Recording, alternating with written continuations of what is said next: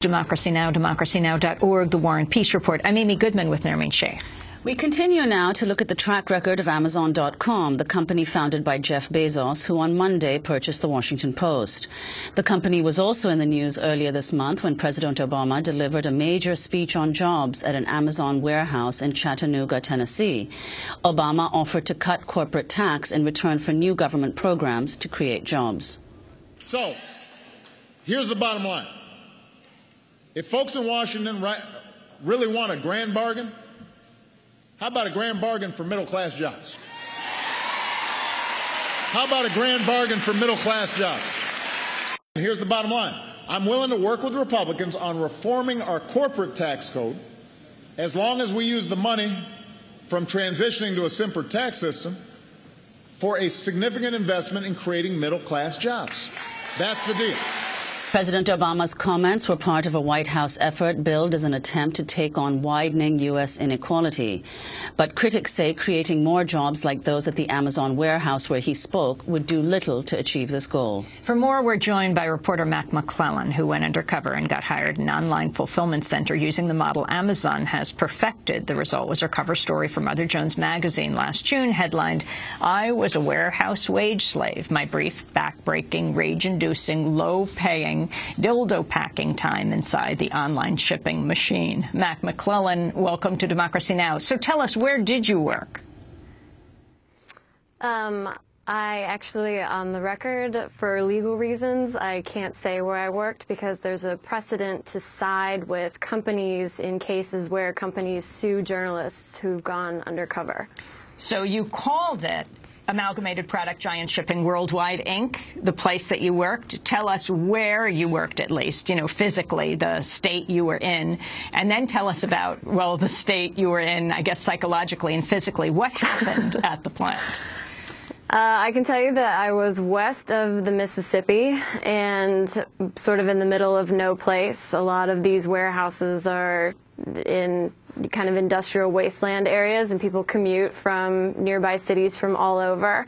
The warehouse that I was working in had thousands of people in it, and since it was the run-up to Christmas, they were hiring 4,000 additional temporary workers just for the last 4 months of the year. So basically from the moment I arrived in town, even before I got to the warehouse, I stopped by the local Chamber of Commerce, and they told me, don't start crying and don't take anything that happens to you personally, because it's a very ugly scene in there. And there's lots and lots of people who would be willing to take your job because the economy is so bad. So basically put up with whatever they throw at you and, leave your dignity at the door. And so that's what I did, and that's what everybody else there did every day. Matt, could you talk about what prompted you to get this temporary job? How did you become interested in conditions in these kinds of warehouses? I had done another story about basically the death of the middle class in Ohio in the run-up to Governor Kasich's budget slashes that he was doing. And so I stopped by a warehouse that one of my ex-girlfriends actually from college was running. I didn't have any agenda. I just went in there to look at it, and I was shocked at the conditions. And I come from a labor background. I worked for years and years and years in moving and storage. Actually, I was a mover and worked in warehouses and things like that, and I couldn't believe how tough and dehumanizing and low-paying these positions were. And my friend, who is a really nice person, was being sort of a monster. I was there for 20 minutes, and she was firing people for going to the bathroom and for talking to each other, even though they were continuing to work while they did it.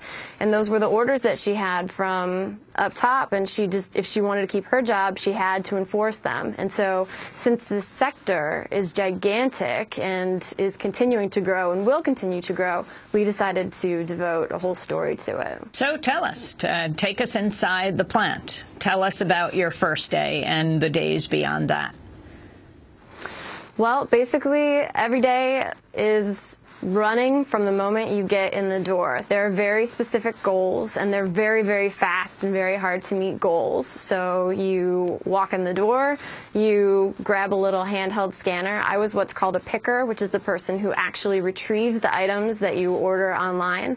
And these are hundreds of thousands of square feet, these warehouses, just absolutely enormous. And you have a little scanner that tells you where in the warehouse you have to go. There's a map on your ID badge, and it tells you how many seconds they want you to take to get there.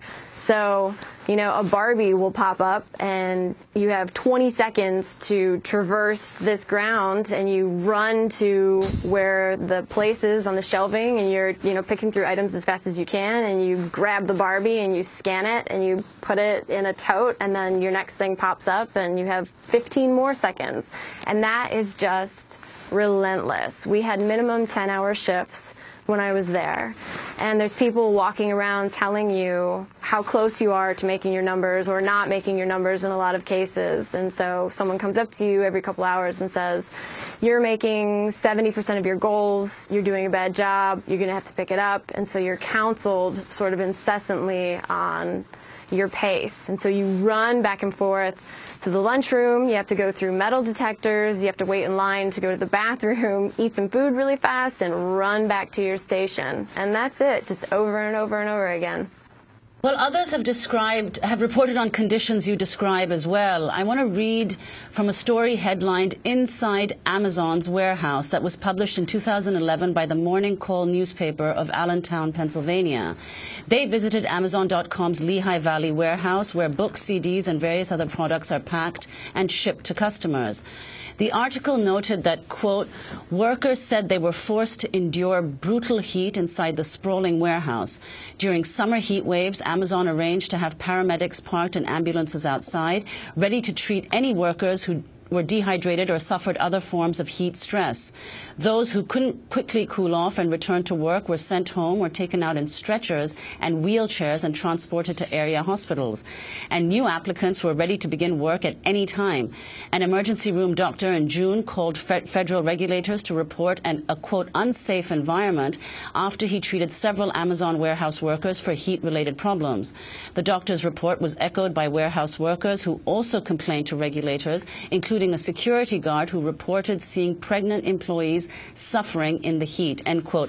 That's from a 2011 story by the Morning Call newspaper of Allentown, Pennsylvania, about Amazon.com's Lehigh Valley warehouse. McClelland, your comments on that, compare that to your own experience in the warehouse you worked in.